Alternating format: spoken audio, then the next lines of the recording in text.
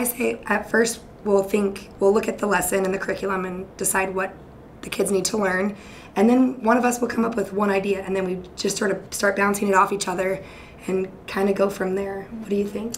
Yeah, and then just kind of troubleshoot ideas, brainstorm what could go wrong, what we think will really work. Maybe one of us has had an experience teaching the concept before, and we might share that, and then just kind of go from there and brainstorm the best ideas that we can come up with. Yeah, and then if one of us has learned about a different technology that might make it easier or the kids more engaged, then we try and kind of incorporate that and see if it'll work in the lesson plan. So it's just nice to have another person to ask questions, or if something goes wrong, maybe they have a different resource to use.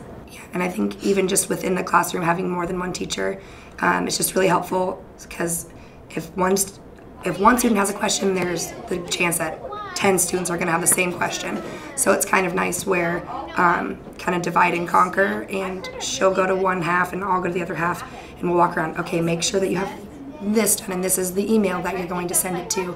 And it's just kind of nice so that everything's under control, rather than having just one teacher to run around and focus on it. And I think it kind of gives us the confidence to do these big projects, because otherwise it would seem like a daunting task, I feel like, to do it alone if you didn't have any other collaborative help. So I think that we plan it so we both completely understand the lesson, and a lot of the times we'll say, okay, you do the introduction, I'll do the lesson, or the first part of the lesson, and you do the next activity, and then just kind of bounce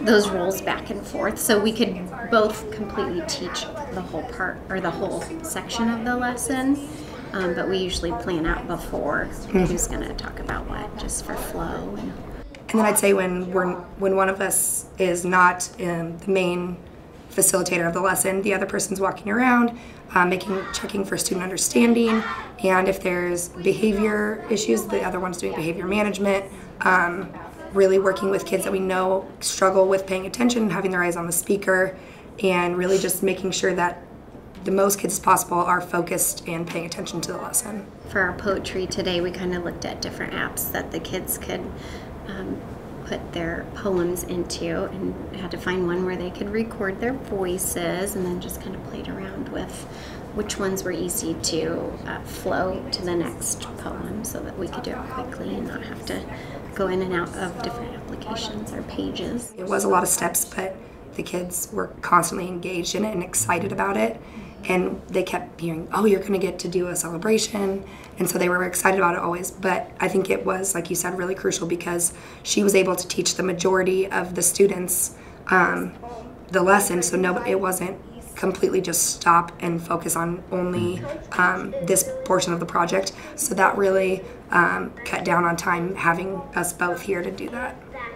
It was awesome. And Mrs. Top's classroom did the same thing. So we did the read, write, think theme poems, and I did it, and I told her that it went great, and then she came back and she's like, basically read my mind, or had the same exact experience, and was commenting on how engaged and quiet the class was. They loved it. I mean, they just thought it was so special, and just a fun way to show off their work. We do post. Yeah. Like, next time we are not going to do that, or that worked really well. We could just think about what we could try to make it better for the next time. And a lot of the lessons are repetitive lessons where it's different concepts, but it's the same idea. And so we'll be like, oh, when we do this tomorrow, we can tweak it this way, or we should do that again. The kids were really engaged. They were all paying attention. And I would say start small.